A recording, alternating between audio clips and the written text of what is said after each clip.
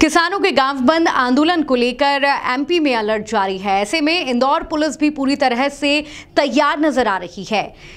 Indore DIG Harinarayan Chari मिश्र ने भी खास एक्शन प्लान तैयार किया है। आंदोलन को लेकर के पुलिस सजग है, सतर्क है और इस पूरे आंदोलन के केंद्र बिंदु में पुलिस का एक ही ध्येय है कि आम नागरिक को किसी भी प्रकार की असुविधा न हो, कोई किसी भी तरह की कानून व्यवस्था को अपने हाथ में ना ले। इस दौरान देखा गया कि कई लोग आपत्तिजनक संदेश या व्हाट्सएप या सोशल नेटवर्किंग साइट्स के माध्यम से लोगों को भड़काने वाले मैसेज भेजते हैं या कुछ पुराने चित्रों को, पुराने संदेशों को तोड़ मरोड़ कर पेश करते हैं। ऐसे में पुलिस लगातार तमाम जो सोर्स फाइट्स हैं, पुलिस की जो सोशल मीडिया विंग है, लगातार उस पर नज़र रखे हुए है।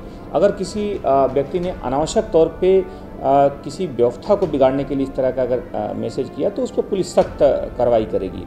इंदौर पुलिस कप्तान डीआईजी हरिनारायण चारी मिश्र इन दिनों मुस्तैदी के साथ ग्रामीण क्षेत्रों में नजरें बनाए हुए हैं। खासतौर पर डीआईजी मिश्र ने किसानों के गांव बंद आंदोलन को लेकर कड़ी तैयारी की है। उन्होंने अपने मातहत अफसरों को मैदान में रहकर किसी भी तरह से कोताही नहीं बरतने के निर्देश जारी किए हैं ताकि शांतिपूर्ण ढंग से ये आंदोलन खत्म हो सके।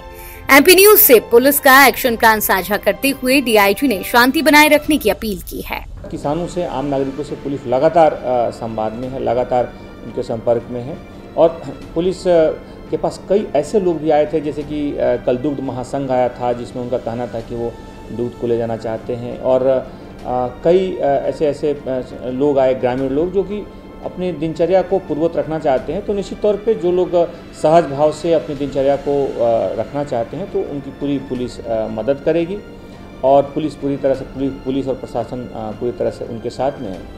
इस दौरान पुलिस तत्परता से कार्रवाई कर सके और जहां ज़रूरत हो वहां पुलिस पहुंच सके, किसी भी तरह की किसी व्यवस्था न बिगड़े, व्यवस्था पर आँच न आए, आम नागरिक को किसी भी तरह की असुविधा न हो, आम किसान बिल्कुल सहज भाव से रह सके, उन्हें किसी भी तरह की असुविधा न हो।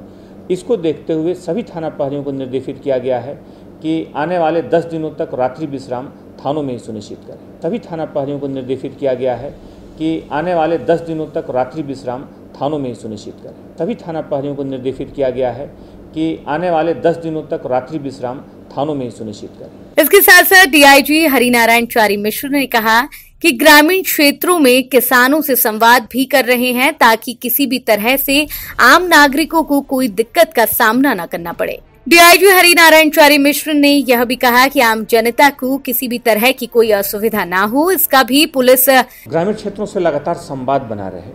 इसके मद्देनजर पुलिस की टीमें और प्रशासन की टीमें लगातार हम लोग ग्रामीण क्षेत्रों में जा रहे हैं, वहाँ लोगों से संवाद कर रहे हैं। वहाँ की जो अगर कोई ऐसी समस्या है या किसान और वहाँ के स्थानीय लोग, स्थानीय नागरिक आना चाहते हैं तो उनके साथ पूरी तरह से सहयोग है। लेकिन साथ ही साथ कम्युनिकेशन प्लान भी इसके लिए तैयार किया गया है।